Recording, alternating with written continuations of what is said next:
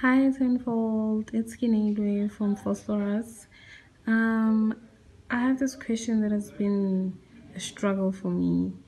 Yeah, can you please help me?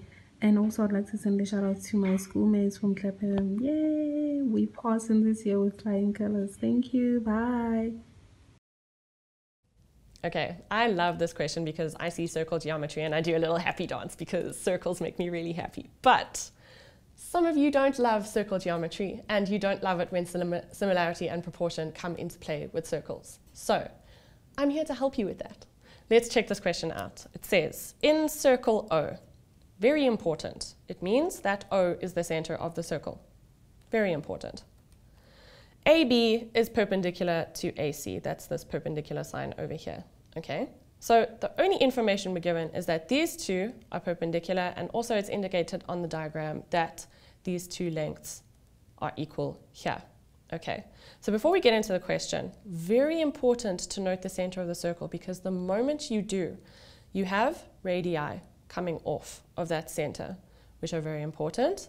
Also, the moment you see a line coming through the center of a circle to a chord, there are going to be relationships, especially if it bisects the chord, because remember, line through a center of the circle to a chord and bisects the chord automatically means that there's a perpendicular relationship there. Euclidean geometry theorems. Okay. Firstly, it says, prove that triangle ABC is similar to triangle DBO. Okay. So, obviously we have no indication of side lengths, which means that we can't use sides in proportion. So we need to use angles. So, in triangle ABC and triangle DBO. Okay, you're setting the stage for your similarity proof. Well, we already know that angle A is equal to angle D, but we need to prove why angle D is 90 degrees. Okay, so angle ODB is 90 degrees. Why? Because line from center bisecting a chord is perpendicular to the chord. Okay, so we've established that 90 degrees. Therefore, angle A is equal to angle ODB. Okay, so that's our first angle relationship in our similarity proof. Secondly, we're proving that this big triangle here is similar to the little triangle. We can automatically see that angle B is common to both triangles. And lastly, the remaining angle, well, we've done A and we've done B. So angle ACB, is equal to angle DOB. Why? Remaining angle in the triangle.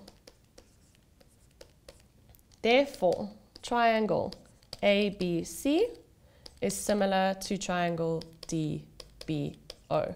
Remember, if you're going to claim similarity, you must have a reason. Angle, angle, angle. Easy peasy, lemon squeezy. Secondly, it says prove that OB multiplied by AB is equal to CB multiplied by CD. Okay, the moment you see this kind of format, they're looking for you to try and convert it to ratios, because remember we just proved that triangle ABC is similar to triangle ABC would be DBO. Okay, remember we established this is 90 degrees. Okay, so you're going to have a bunch of ratios that are established by this similarity. So the moment you have it in this kind of format, they're looking to see if you can cross multiply or cross divide to get into a ratio format. So let's look at the sides we're working with. OB is this short side here. So it's obviously going to be in triangle 2. It's going to be in this little triangle here. Multiplied by AB, which is this long side here. So obviously in triangle 1. Then this next side, CB, is also in the big triangle. It's this whole length here. And CD is this length here.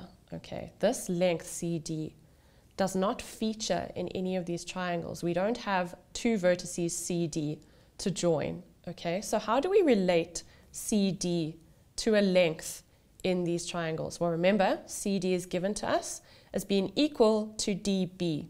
So if we can find a ratio that involves DB, we can simply interchange it with CD, okay? So if we try and write this in a ratio format, we're going to have OB, which we said was part of the little triangle, over CD, which would also be part of the little triangle because it's equal to DB. So we have DB there. Okay, so in establishing our ratio, we have OB over DB. So we need to follow the same arcs. Okay, so that means it's equal to BC over AB. Okay, and look, that is basically just this expressed as ratios. Now that we've got because of similarity. But remember, length CD is equal to length DB. So this over here, CD is equal to DB. Why? It was given to us. So because we've got these ratios from our similarity, we can rewrite them. We can substitute CD in there. Okay, so we've got OB over CD is equal to BC over AB. Now, if we multiply these out, we cross multiply, we get OB multiplied by AB is equal to BC multiplied by CD. And if that is not what we had to prove at the beginning, then I don't know what. We have OB over here multiplied by AB, which is perfect, is equal to BC or CB, which is that length there, multiplied by CD. Perfect. Perfect proof. Okay, so when you get a question like this, guys, immediately, the moment you're given a circle, look for the center. Find relationships established by that center. Remember, if you have a line going through that center and it subtends an angle on the circumference, immediately 90 degrees.